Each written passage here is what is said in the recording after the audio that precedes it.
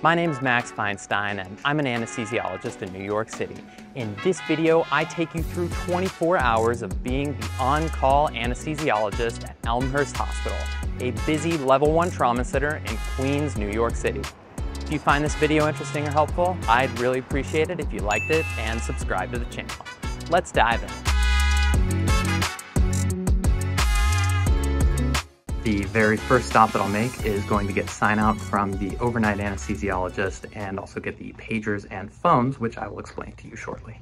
Before we get too far, I should point out that this video does not contain medical advice and was approved by the Department of Anesthesiology at Elmhurst Hospital, as well as the senior administration of the hospital. And most importantly, there is no patient information shown, and I am only recording in between cases while there is no active patient care. Having said all of that, when I got here this morning, there was already a trauma surgery that was in progress. The patient was very badly hurt by a motor vehicle. I'm not going to get into any more detail than that, but suffice it to say, it was a very intense operation that was happening. Also, as part of my sign out from the overnight on-call anesthesiologist, I got all of the communication equipment. Here's the phone that I carry and then the 2 pagers that I have on me throughout the entire shift. And basically, if there is an emergency in the hospital, who do doctors call? Well, anesthesiologists, and this is how they get in touch with us. So specifically, if there's an emergency airway that needs to be taken care of, or if there's a patient who has a cardiac arrest, people can call us and we come in to help with resuscitation. Another reason that someone might get in touch with me is to schedule an urgent or emergent surgery. One of the big challenges that comes along with being the on-call anesthesiologist is that I have to triage along with the surgeons who are calling me to figure out what are the most important cases that need to be prioritized first. If there are multiple emergent cases that have to go simultaneously, there are actually backup anesthesiologists who are on call nearby who can come into the hospital at a moment's notice if we need to open more operating rooms. The other person who's on call with me at the hospital right now is an anesthesiology resident. So the 2 of us are the ones who run the cases that are here unless we need to call in for backup.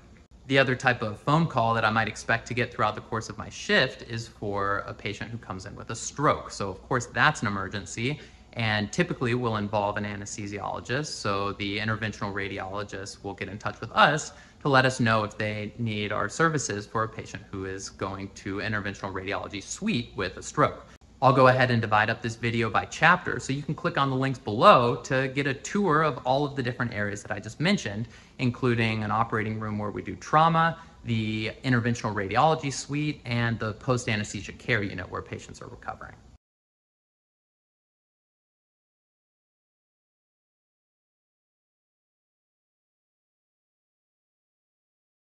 What you're looking at is the aftermath of the trauma that came in this morning, the case that we took over.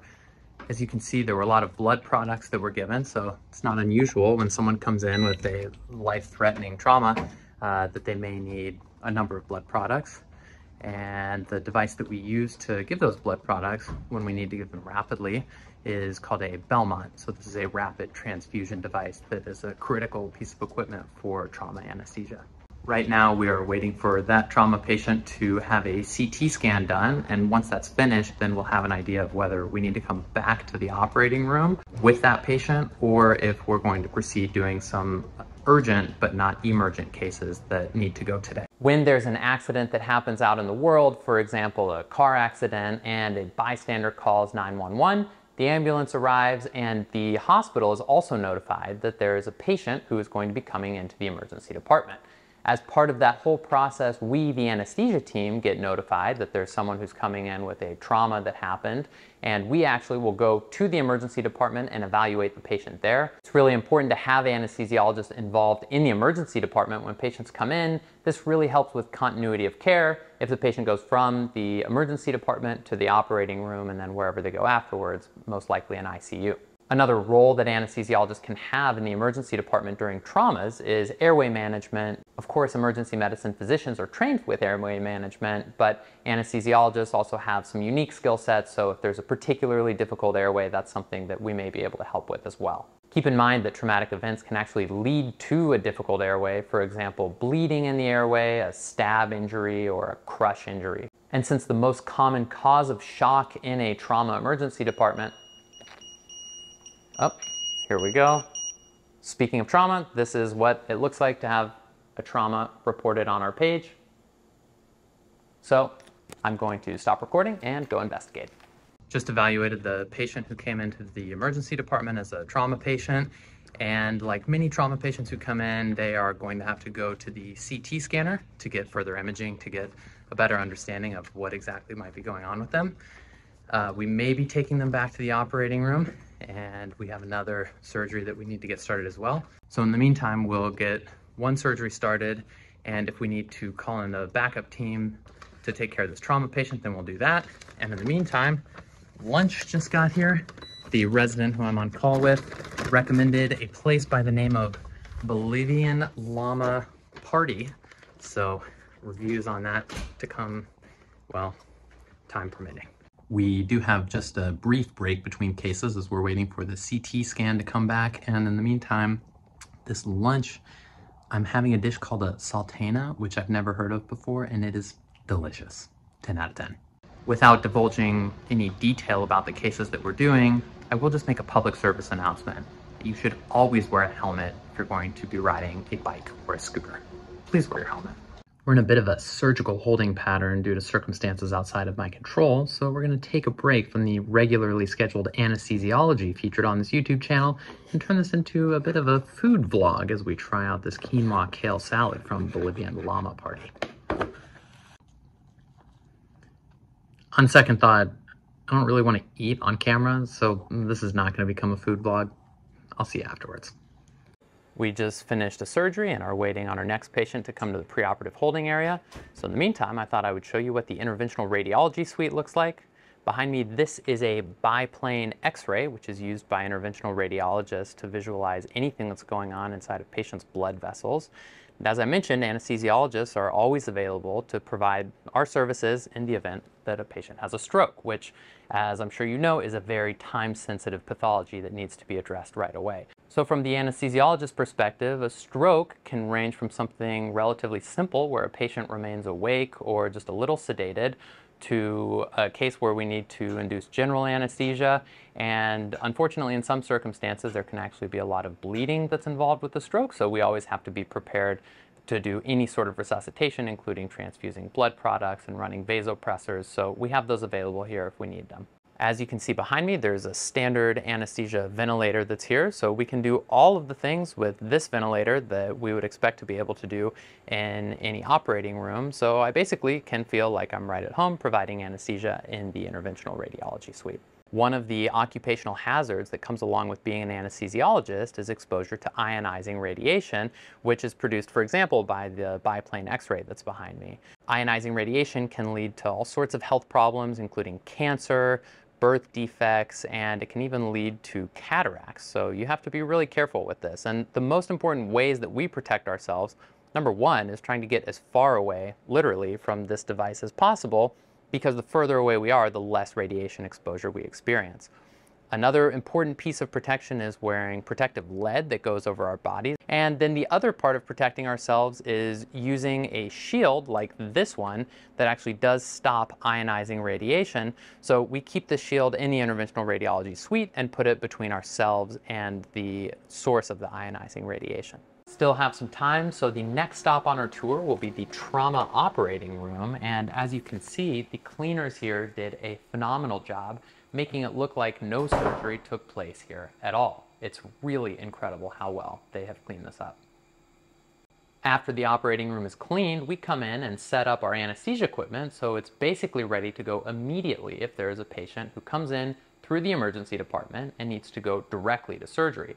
What you're looking at is everything that you would need to place an arterial line, which is a special type of blood pressure measurement that goes directly into a patient's artery, and we can see a blood pressure every second continuously.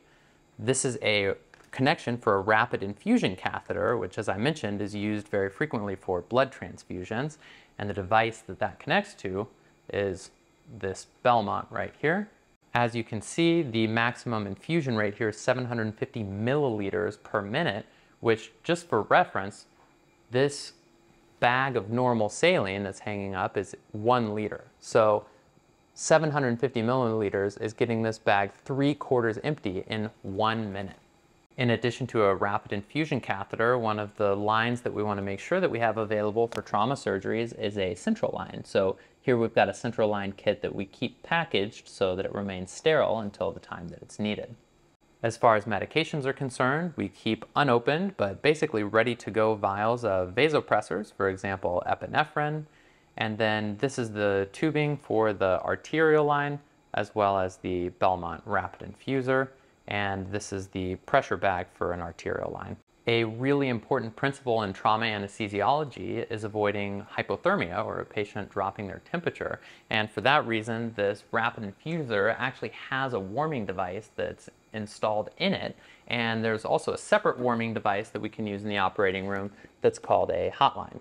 The hotline and the Belmont both allow us to warm fluid that's going through it.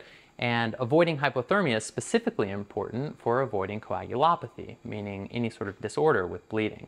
As you can imagine, a patient who comes in after being in a trauma is probably already going to be bleeding, and so anything that we can do to minimize bleeding is going to be important for the patient's safety. The other equipment that we keep basically ready to go in this operating room is airway management equipment and monitoring equipment. So that allows us to come into the operating room and do airway management, intubate the patient, or whatever needs to be done to keep them safe, and also have them connected to monitors in a very short period of time so that the surgeons can get started addressing the problem that brought the patient into the hospital.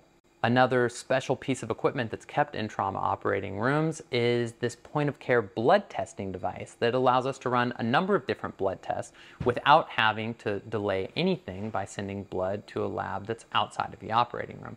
So if there's a question that I have about the patient's hematocrit or any of the other lab values, I can run a lot of tests right here without leaving the operating room. And of course, no tour of an operating room would be complete without making sure that we have the anesthesiologist's chair.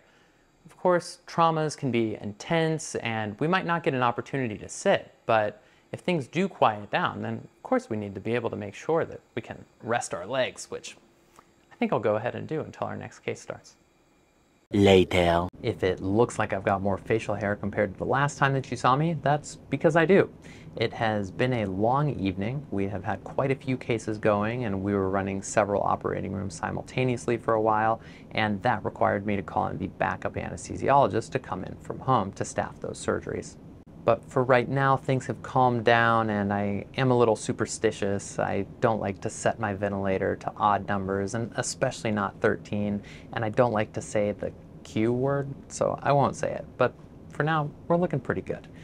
And what you're seeing behind me is the post-anesthesia care unit that I wanted to show you. This is where patients come after surgery if they're not going to the ICU. When I'm on a trauma shift like this, it's not unusual for patients to go, for the most part, to the ICU because these, after all, are emergencies that tend to be pretty serious. But for patients who don't require an ICU level of care, they come here to the recovery room, after which point they can either go home or they get admitted to the hospital. As the on-call anesthesiologist, I'm responsible for overseeing any patients who are in the PACU.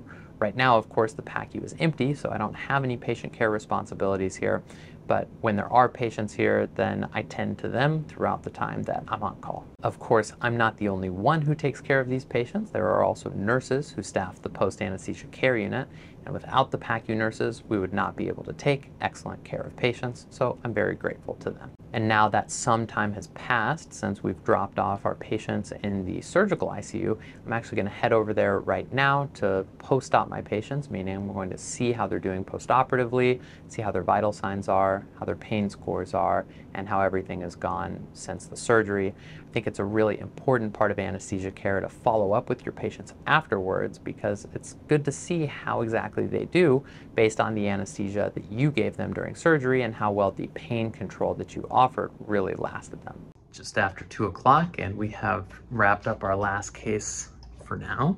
So I'm going to go see if I can get a little bit of shut-eye. I'll have my pagers and phone next to me, so if there are any traumas that come in, surgeries that need to be booked, then people will get in touch with me. But we'll see if I can manage to get a little bit of sleep in the meantime. A few moments later.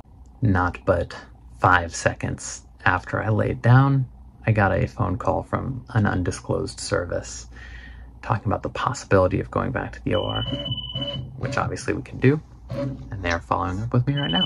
So I will find out our fate. Hey, it's Max. You heard it here first. Not going to the operating room right now. I'll try and sleep again.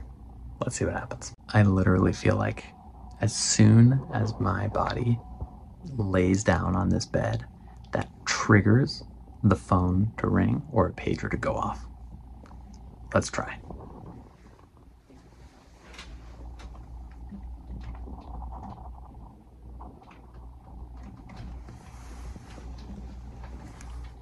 Okay, so far so good.